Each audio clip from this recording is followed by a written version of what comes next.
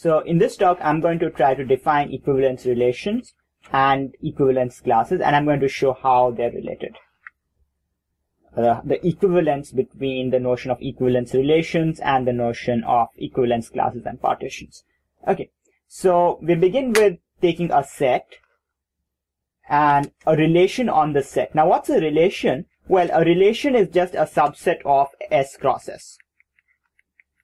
That means it's like saying for every pair of elements A in S and B in S, either that pair satisfies the relation, in which case that pair is in this subset, or it doesn't satisfy the relation, in which case that pair is not in the subset. Okay? So it's like saying on the set S cross S, you have some kind of a binary function, as is either a pair is in R or it's not. If the pair is in R, you say the elements are related. If it's not, then you say they're not. So we'll denote A, R, B if the pair A, comma B is in R. Okay. Now, I'll say R is reflexive.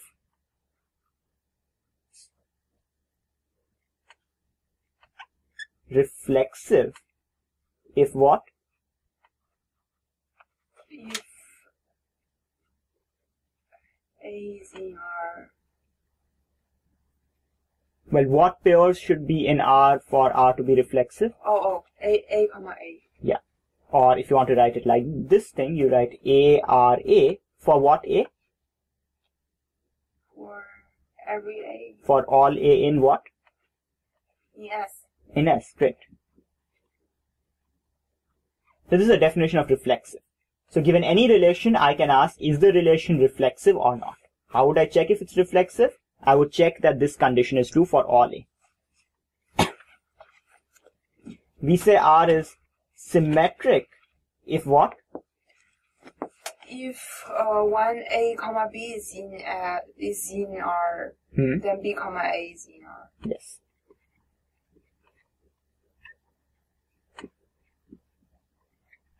Okay, so for all A, B, and S. By the way, when somebody writes for all A, comma B, and S, usually that means that A and B are allowed to be equal as well. Okay, but sometimes it's not. So you should always check from the context what that means. Okay, so what does this mean? It means if the pair A, comma B is in R, so if A and B are related, then B and A are also related. Okay, now actually I could have just put this one direction. Why would it be enough to just write this in a single direction? Because if A and B are related, A and B will be in S, and then the B, comma A will be a subset of S cross S. Is that a reason? Sort of, but I don't think you said it very clearly. So let me say it. So if ARB implies BRA, you can interchange the roles of A and B in that thing and also get the other way around. Right? So both directions are sort of saying the same thing, which means if you assume one direction is true, then so is the other, and therefore the two are equivalent. Okay. So far so good. Now R is transitive. If what? If when A, comma B is in R, yeah, okay, so that's saying ARB. BRC, and okay. then we have ARC. So if this is true for what? This is true for all A. All A, B, C in S. Again, we allow them to be equal or not. Well, actually, since this relation is reflexive, you don't have to worry about allowing things to be equal. But in general, you should just be equal. So here A and B are allowed to be equal. Here A, B, C are allowed to be equal. Okay. R is an equivalence relation. If what? If it is reflexive, symmetric, and transitive.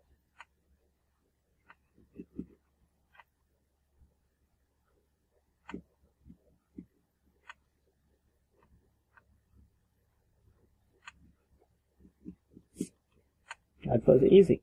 Okay. So, and transitive. Okay. in a future video, we'll explain what exactly this means from a number of perspectives. But for now, I want to consider the one way of thinking about equivalence relation as what it does to your set. So here's your set.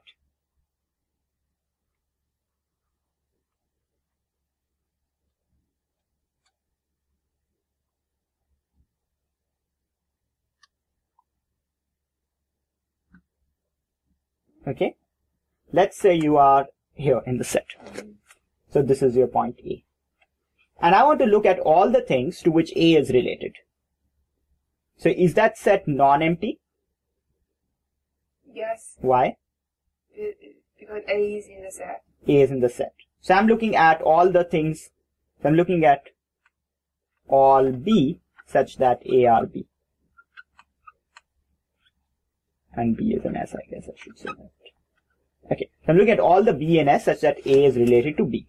That set B, that set of things related to A is already includes A. So let's say I found this set. Let's say it's this thing.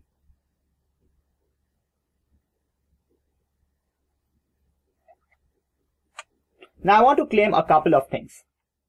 The first is, okay, we just said this set is called the equivalence class of A. By the way, what I'm going to say is valid only for equivalence relations. So from now on, assume I'm talking of equivalence relations. Let's write that down.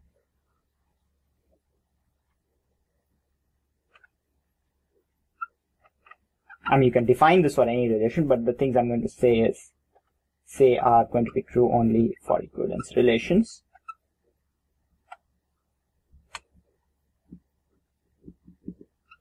The first is everything in this set, everything in here is related to everything else.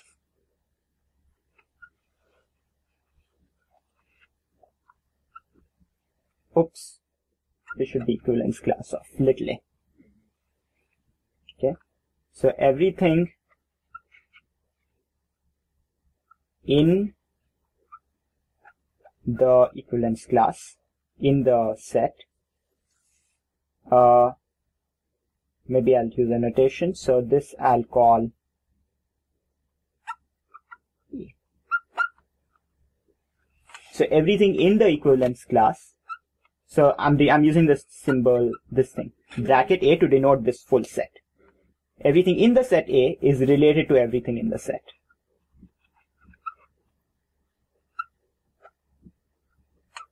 Okay, do you see why that's true?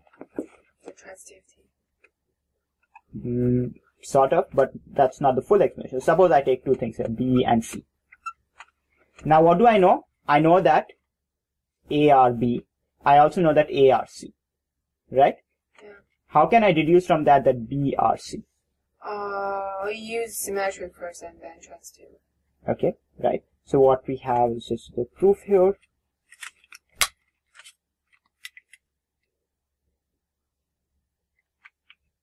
A are B and A are C implies that you symmetry here, you get B are A and A are C, which implies by transitivity B are C. B are C. So symmetry helps you flip around the things within each thing, and transitivity helps you combine parts, right? Mm-hmm. So everything in here is related to everything. Okay. Now, the next thing is sort of the more surprising. It's actually the same thing. Nothing in the set is related to anything outside the set.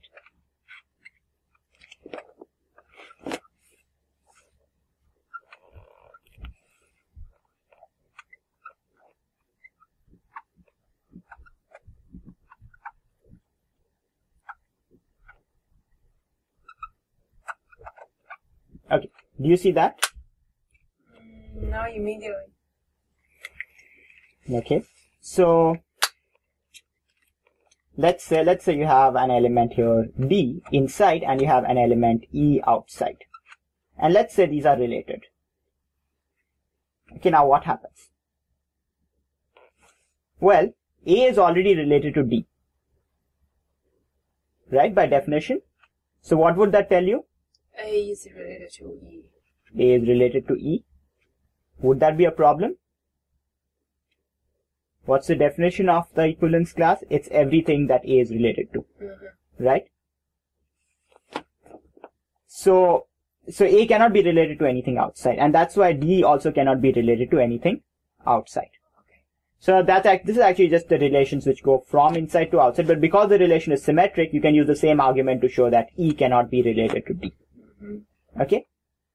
So the upshot is, I'm not writing down the proof for this, but the upshot is that for anything in the set, if you take any element in the set, the equivalence class of that element is the same as the equivalence class of A. So, did you get that? Yeah. What do I mean? You mean you... Suppose I take some element F here, which is in A. So if F is in A, then what? Then everything related with F is in A. Yes. So, but I'm saying something more. I'm saying that this is actually equal to A. Okay. Okay? As you pointed out, from these two facts, you can immediately see that the equivalence class of F is contained in the equivalence class of A. Right? But you can also see that they are equal. Because everything in, so from the first point, you can see that everything in A is related to F. Right? And from the second point, you can see that nothing in A, nothing outside A is related to F. And that's why the equivalence class of F is exactly the same as the equivalence class of A. Which means that I can now just talk of the concept of of whether a set is an equivalence class, right? Because this set being the, since it's the equivalence of one element, it's also the equivalence class of every other element in the set. Okay. So what this means is now, what I can do is I can look at this whole set, and for every point in the set, I can look at its equivalence classes. Equivalence class, I mean. Can it happen that two of the equivalence classes intersect? So can it happen that I have the equivalence class of A, and then I have some other equivalence class which is this shape? No. Why not? Because F cannot be related to anything outside. Yeah, nothing in the set can be related to anything outside. And that's why the equivalence classes cannot intersect. Which means that if I look at every element, consider its equivalence class, then what do I get on the whole set? I've divided my entire set into pieces, where no two pieces intersect. Right? But do you know that every piece, the whole set will be covered by different... Yes, because for every element, that is in its own piece. Right? That's where the reflexivity comes in. Right? Because we know that for every element, the equivalence class of that element contains that element. So I know that everything is covered. Okay. Let's go over that again. So, okay, let me just say this. So the equivalence classes form a partition of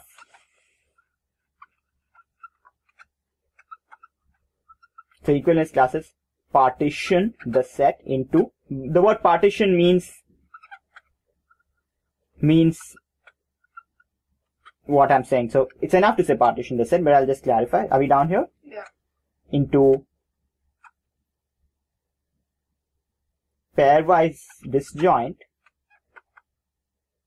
and collectively into pairwise disjoint subsets whose union is the whole set. Okay, just explain it again. Just explain sort of the key idea behind the whole thing. Of this part. We started with an element, took the equivalence class. Yeah, then what did we do? The equivalence class of an element is a subset of the whole set. Yes. That doesn't intersect with other sets. Well, that's something we come to later. First, what did we prove for the equivalence class? What were the two things we proved to begin with? Everything in there is related to everything in there. Yeah. And everything in there is not related nothing in there is related to anything outside there. Yeah.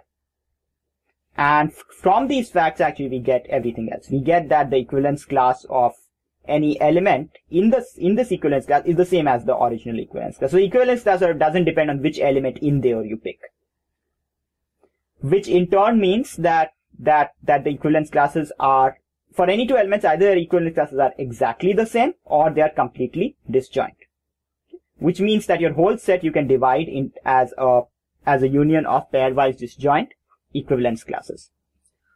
Can you say it again? Like, explicitly, what is the equivalence relation? So that's a subset of the equivalent. Okay, like a relation is a subset.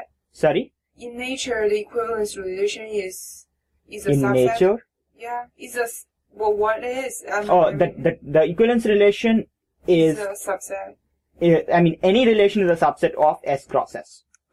Equivalence relation is a subset of S cross S which satisfies these conditions. Then what is equivalence class? Is it a subset of S? Equivalence classes are subsets of S. That's connected. That's defined like based on equivalence Relation. Now, yeah, it turns out, so this is an interesting additional point, that if I give you the equivalence classes, okay, and I don't tell you the relation, but I tell you what this partition looks like, you can reverse engineer and reconstruct the original equivalence relation. So the information about the equivalence relation, let me just put this here, so the sort of equivalence relation is completely described by the partition it induces. I mean, like the equivalence relation is not the same thing as this partition, but it captures the same information. Did you get that? What do I mean? Well, that's actually another question I want to ask. For all those equivalence classes in your set, are they defined on the same equivalence relation? Yes, everything is with respect to a particular equivalence relation, right? Otherwise, they may not be disjoint. If I change the equivalence relation, then they overlap. Yeah. So everything is with respect to this particular equivalence relation. So if I start with an equivalence relation, I can define equivalence classes. They'll form a partition of the set. And now the additional thing I'm saying is, if I give you this partition, you can use the partition to figure out what the original equivalence relation was. How would you do that?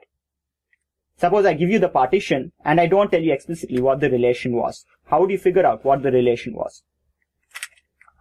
How would you define the relation?